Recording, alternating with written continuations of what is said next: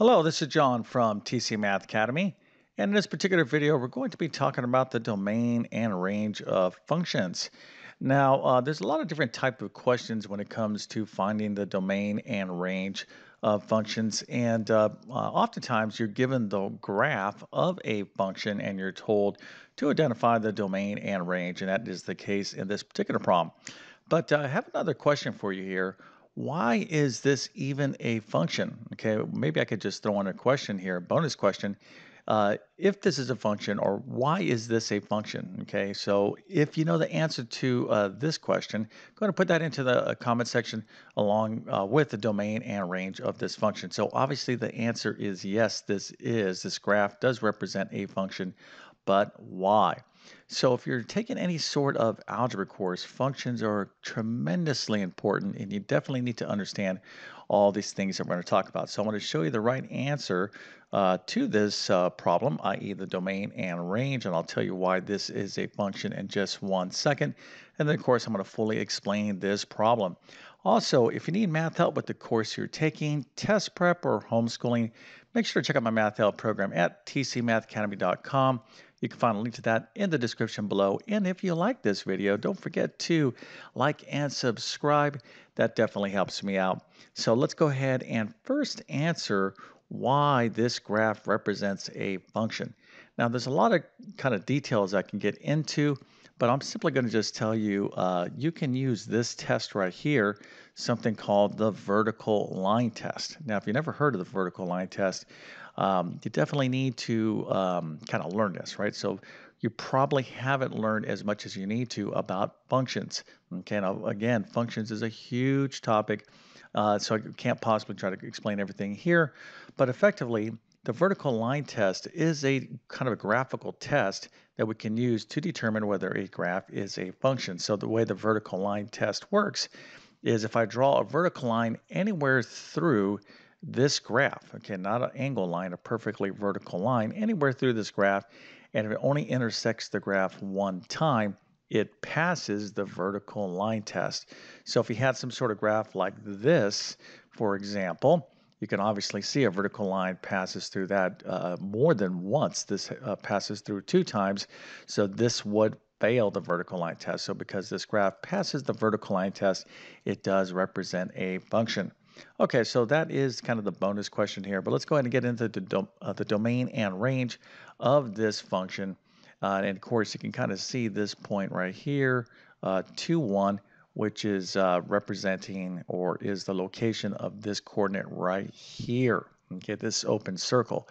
So the domain and range are what? Well, there's a couple different ways you can express this, but effectively the domain is all x is greater than 2, where x is a part or element of the real number set, and the range is all y is greater than 1, where y is an element or a part of the real number set. Now, there's another way to express this using interval notation.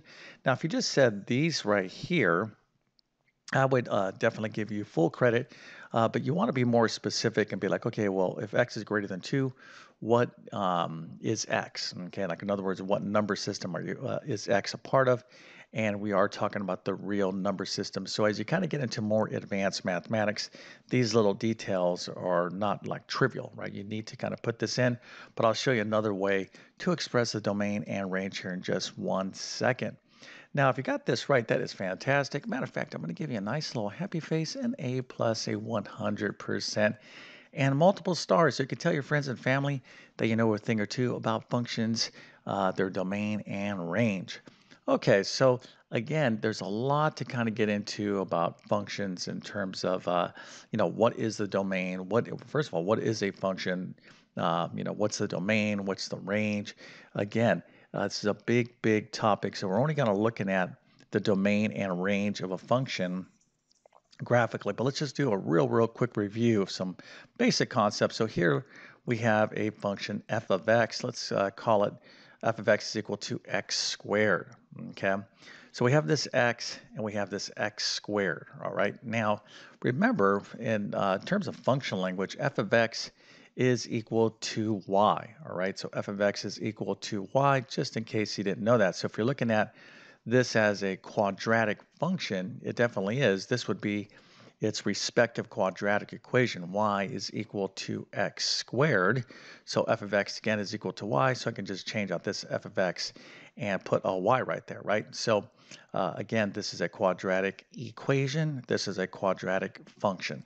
Now, if we take a look at the graph of this, hopefully you remember that the graph of x squared, y equals x squared, is a basic parabola. Let me just kind of erase. Matter of fact, I'll erase all of this here just to get a little bit more room.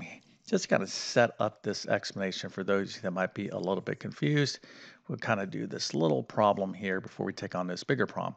Okay, so right here is the x-axis, here is the y-axis. So if I was to graph y equals x squared, it would be effectively a parabola that goes through the origin and kind of bounces right there at 0, 0, and there you go. And if we can kind of see that, in fact, this is indeed graphically a function because this graph is passing the vertical line test. Okay, so what is the domain of a function? Well, the domain is all the input values, okay, all the input values. So what can we put into the function? Well, the input value into the function is this x right there, okay? So all the x's are the set of kind of the x variable is what we call the independent variable. It's our input variable. Now, oftentimes a function, you just can't put anything into a particular function. There could be very well restrictions. So the allowable set of input values you could plug into a function is what we call the domain of the function. Okay. Now, once you put in all the set of these allowable input input values into the function, we're going to get an associated output value. Okay. And all those sets of the respective set of output values based upon the input values, this is called the range of a function. Okay, so again, the range is dependent upon the domain. Okay, that's why we call the y variable the dependent variable, x is the independent variable. So basically what I want you to do is to associate the domain of a function with the x axis, okay? All the x values that are kind of covered with the graph, right? And then the y values, wherever the y values are going on, that's going to be where the domain is at. So if we look here carefully, what are the set of allowable inputs into this function right here? Can we put in negative values? Yep, no problem there. We could put negative values because we're going to be able to kind of plot those on our graph. We could put in positive values. Matter of fact, we could put in any x we want, all right, because this graph is spanning the entire x-axis. So here, the domain would be the entire real number system. Okay, it would be all these real numbers. There would be no restrictions on it. So you could basically say x is just a part of the real number system. No restrictions at all. Any x value you can plug in here. And I can't think of any x value because there isn't, whether it be a positive, negative number, decimal, square root, doesn't make a difference. We can square it, not a problem. Okay, but what is the respective range of this function? Well, that's a different deal. Now, if you look graphically, this graph is only going from the positive, it's only coming from 0 to the positive y-axis, okay? It's going up this way, right? It's not covering any negative values. So the range is going to be all y's greater than or equal to 0, okay? Well, y is a part of the real number system, okay? Because that's where this graph is covering. It starts from 0 on the y-axis and just goes up all the way to positive infinity. So you got to be able to read a graph and basically determine the domain and range. And this is a pretty simple example. Now, if you're already confused, I'm kind of quickly going over major concepts in mathematics about functions, domain, range. I have additional videos on my YouTube channel on all of these topics, but I'm going to really suggest that you check out like my Algebra 1 or Algebra 2 course, or for some of you that are more advanced, I want to check out like my pre-calculus course. Okay, all right, so now let's go ahead and get into this problem now. So looking at this graph, we already know it's a function. So again, the domain, we're going to look at the x-axis, okay? This graph is covering what on the x-axis? Well, it's starting from here and covering, kind of basically think of it like if the sun was casting down here, what would be the shadow? It's covering all these x's, right? Okay, it's not starting. This open circle means it's not including 2. All right, so we got this xy point. So this is 2 right here, okay, but that is open, meaning that it does not include the point 2. So it's everything greater than 2 this way to the right, okay? So once you kind of just like focus in on the x-axis, like, okay, this graph is covering where on the x-axis?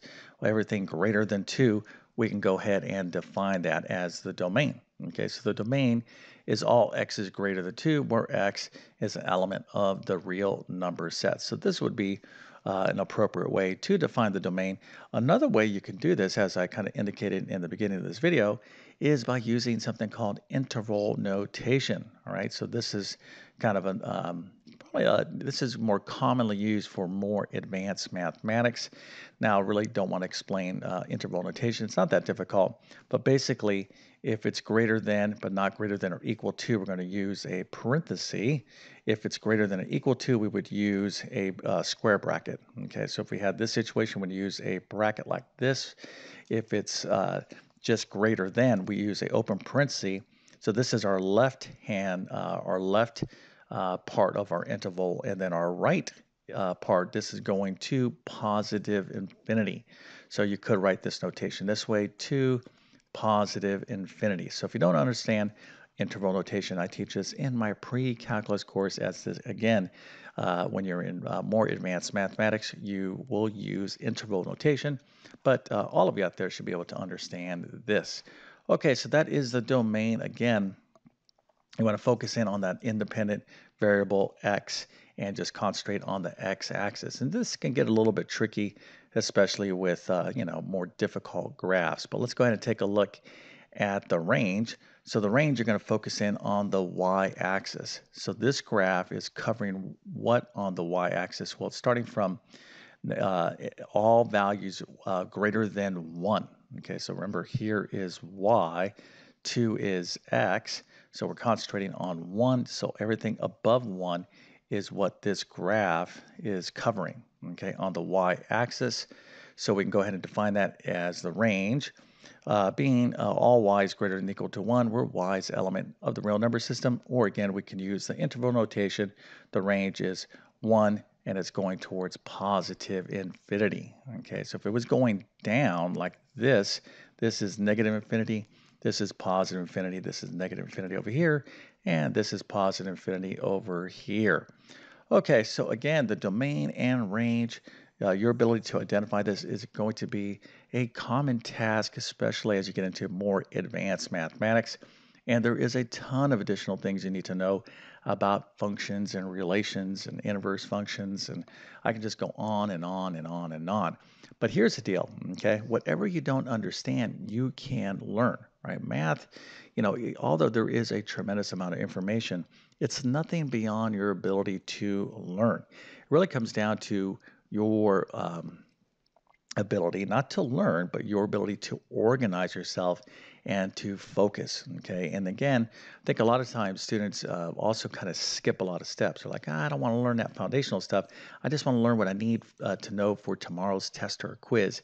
If you're trying to learn math by cramming information, but like, I don't care about that other stuff, I just want to know what I need to do great on tomorrow's test, it's not going to work out too well, okay? Because you do need all that additional information. So really, there are no shortcuts if you truly want to learn this. So I'm going to encourage you to, look for your weaknesses. Don't be afraid to find them. If you find something you don't understand, that's something that you can improve, and it will all add up in a very positive direction for you.